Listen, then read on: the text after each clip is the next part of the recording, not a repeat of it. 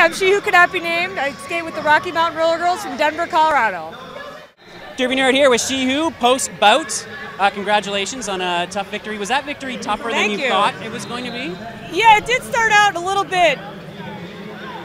We had to make some adjustments for sure. We did play Charm City back in June, so we were familiar with the style of play that they like to do. However, they did bring it way harder than when we played them then. When we went into the locker room at halftime, we kind of had a come to Jesus moment and got our bench together, got our heads back in the game, and that's when we started playing our game and started pulling away. So, yeah. Now they played last night and you guys didn't. Was there a little bit of that? They're fresh and ready to go, or? I'm sure that had something to do with it. You know, they had one game down already, so yeah, of course it's physically tiring.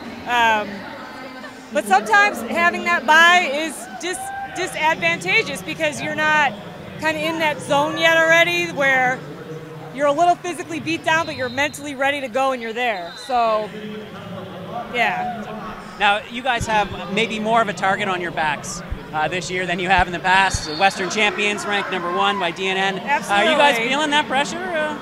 Or are you walking with a little more of a swagger, maybe? We do feel that pressure, there's no doubt about it. However, we're just trying to enjoy the moment because like anything else in Derby, it changes so quickly that, you know, you have to just take it for what it is and just go with it right then and there because you never know what's going to happen.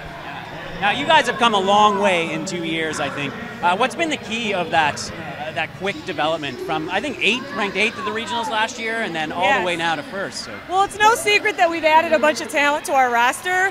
However, people tend to forget that, yes, we have those good players now that can be game changers, but we have to practice against those girls, so that brings everybody's level up.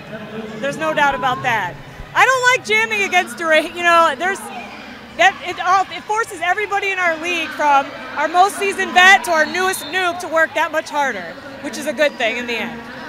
Now, looking forward, semifinal bout against Gotham. Yes. I think that this is going to be an epic bout for sure. How do you guys prepare for a team like Gotham? You just stick with your game plan? Do you make some adjustments for their particular style? Yes, we stick with our game plan, but, you know, I'm not going to lie, we do try to prepare ourselves to what they're going to do and make adjustments accordingly.